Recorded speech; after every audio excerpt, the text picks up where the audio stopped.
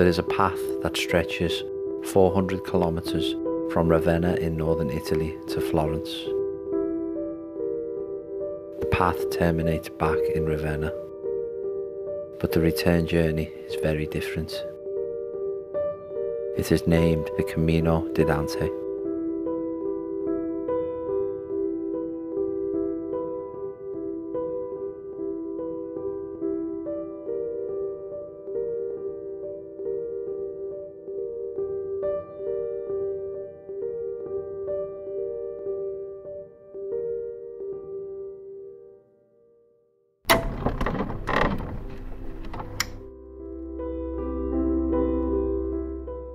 Over 700 years ago, Dante took shelter in and around the mountainous towns of northern Italy, after being exiled from Florence for his political allegiance.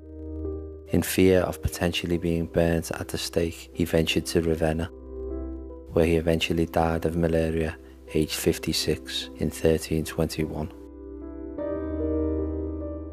The pilgrimage, which was designed to commemorate the great poet's enduring impact, begins and ends at his final resting place.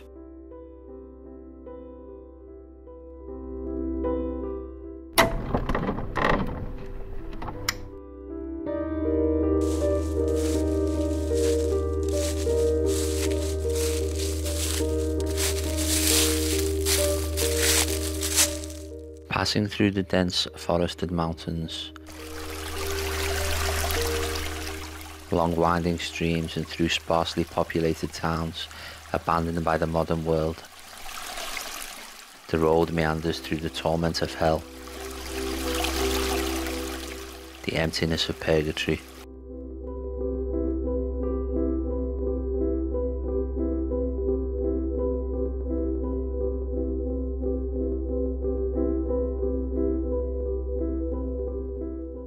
and towards the shared euphoric pathways into paradise.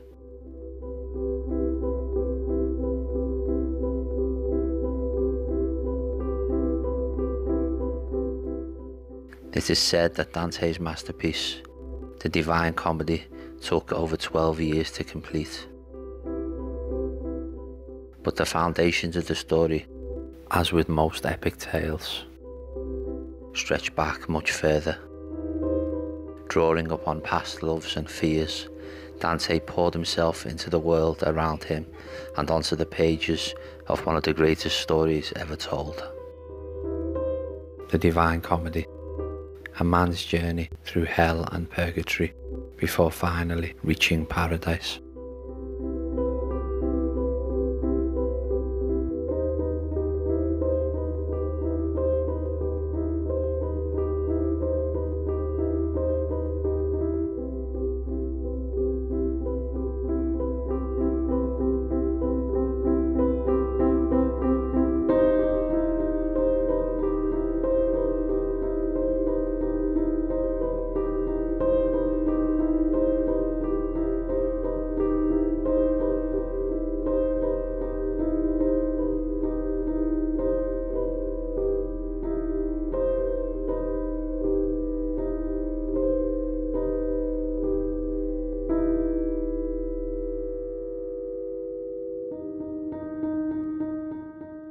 Dante's tomb is both haunting and magnificent, setting the tone for what lies ahead.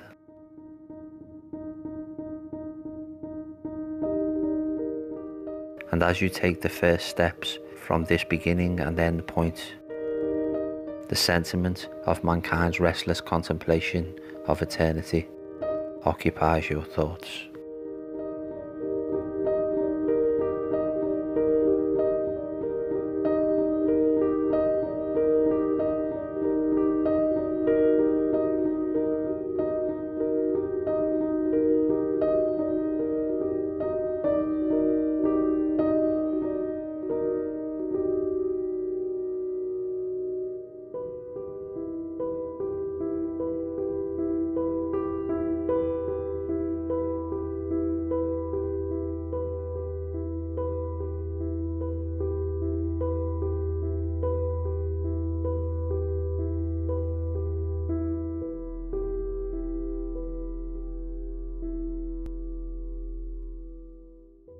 The path to paradise begins in hell.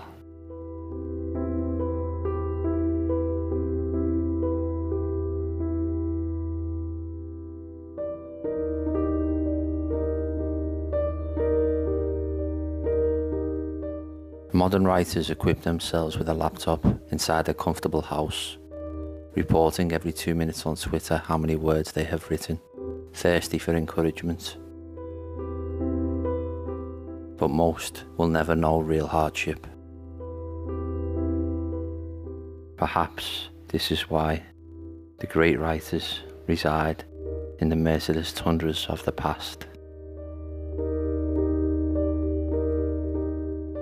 In exile, Dante must have surely felt every word of the Divine Comedy's exploration of the squalor and majesty of the human experience.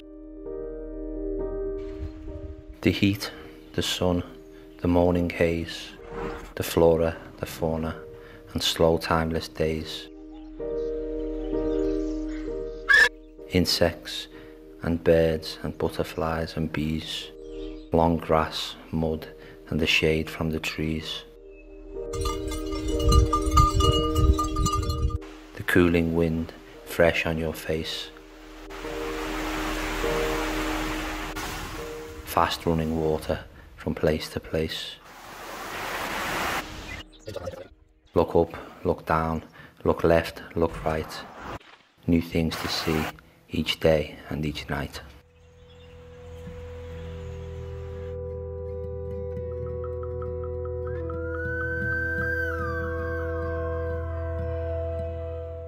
The House of Dante marks the halfway point of the journey. It is a museum built in the 19th century, sitting on the 13th century site of properties owned by Dante's family.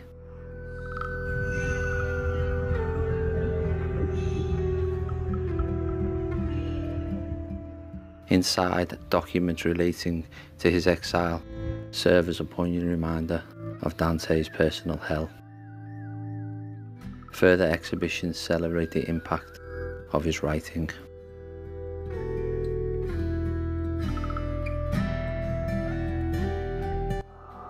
And of that second kingdom will I sing, wherein the human spirit doth purge itself, and to ascend to heaven becometh worth. Thou hast at length arrived at purgatory.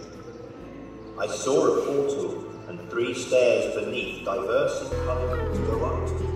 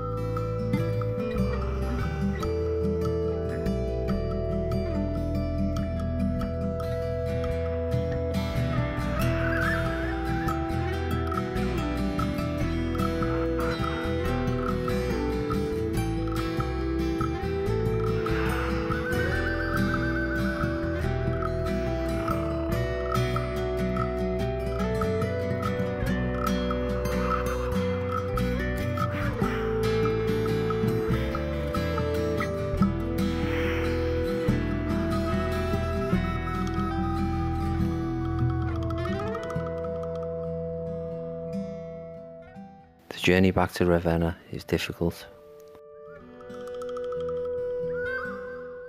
High mountain passes, broken up by farmland stretching to the horizon. Torturous 10-hour walks while being kissed by the hot sun are energy sapping. But if you stand still for a moment, the creatures of the forest sneak out of the shadows.